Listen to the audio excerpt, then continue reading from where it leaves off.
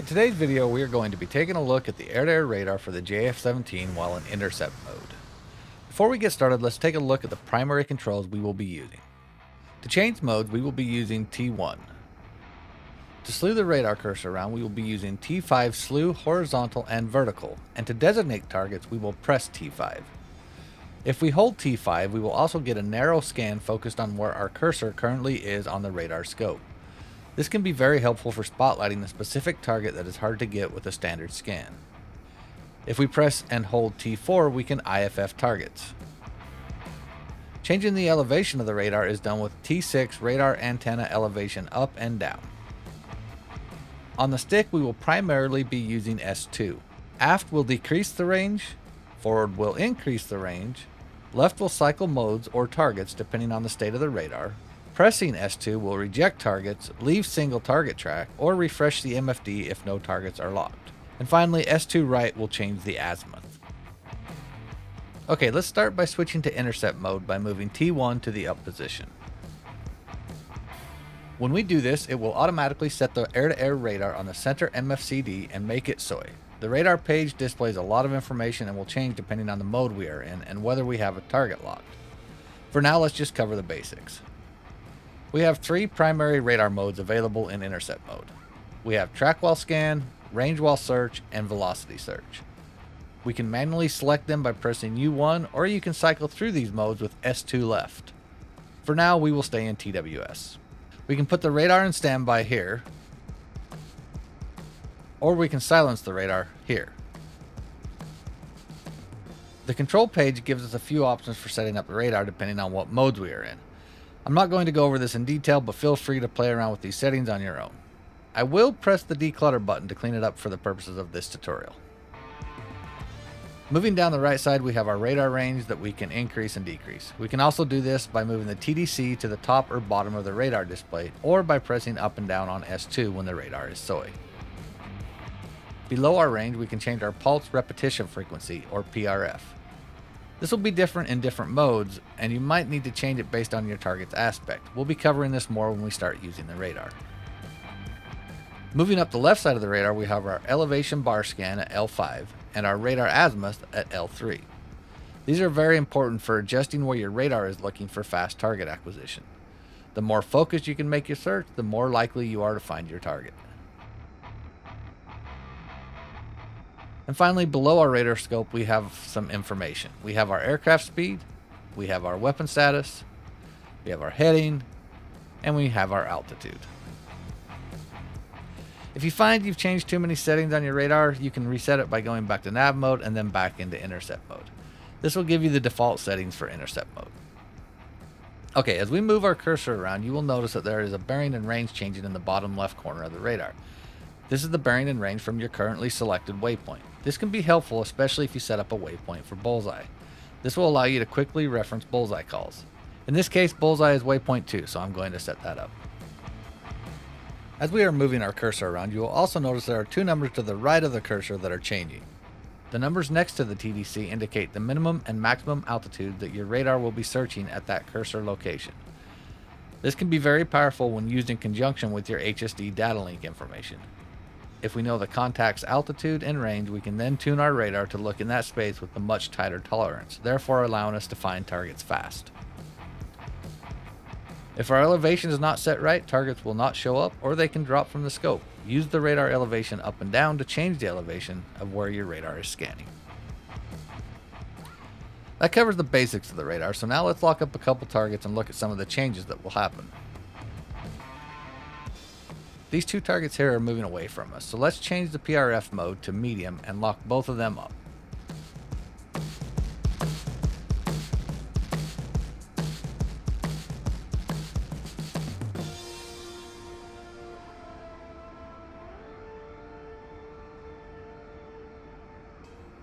With two targets locked, we now enter dual target track mode.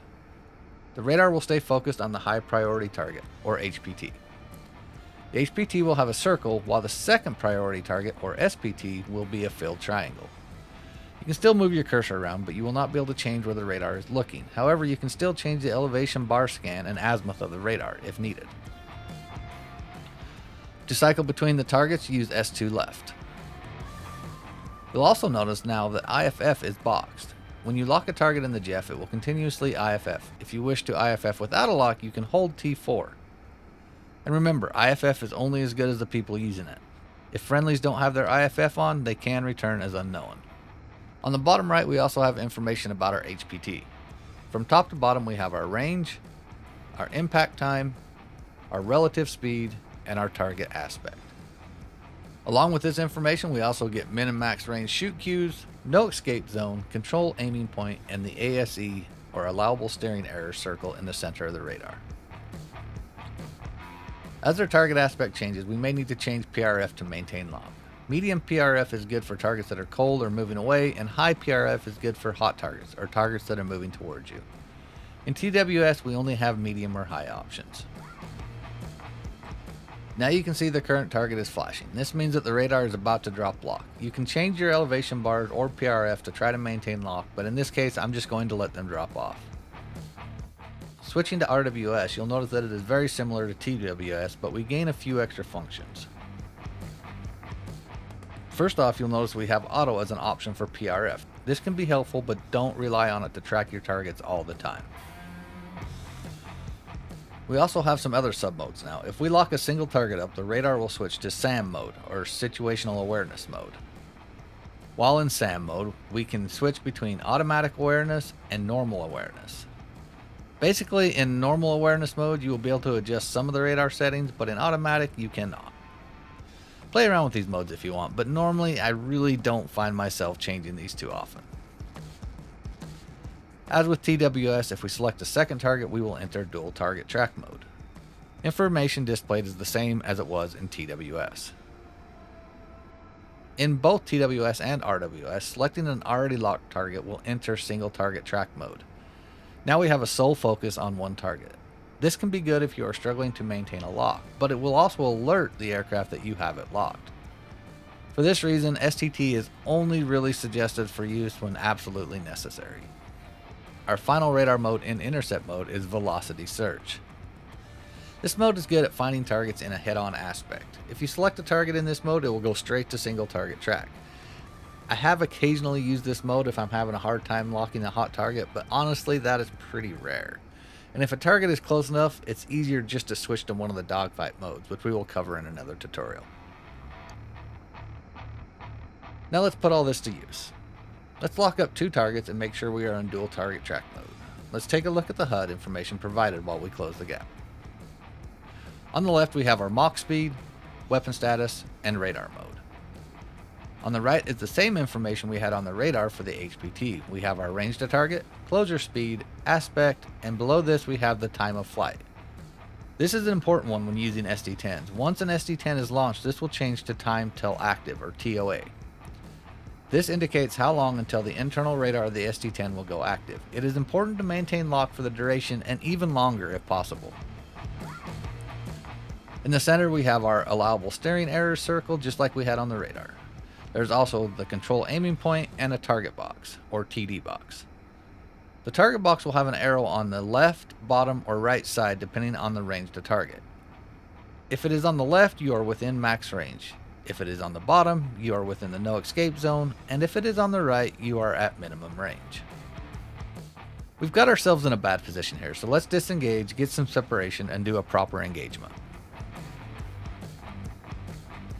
While we are getting set back up, if you want to learn more about radar, check out the manual that comes with the JF-17. It can be found in your install directory /mod/JF-17/docs.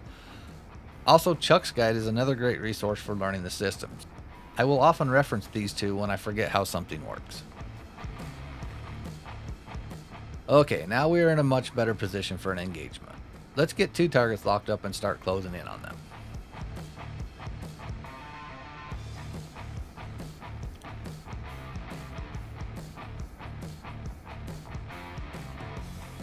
For the first target, we are not going to line up our control aiming point in the ASE. However, being these are just drones, it should still be an effective shot.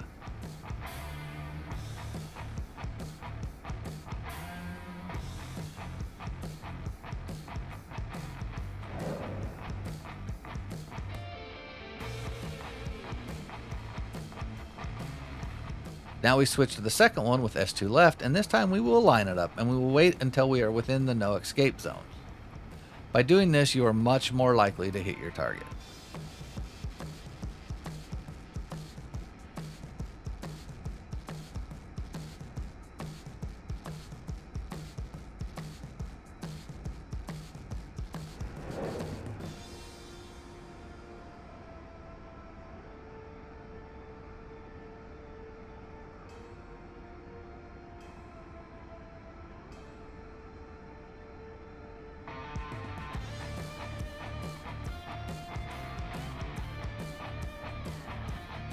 There's a lot more to the radar, but this should get you to grips with the basics and using it for BVR engagements.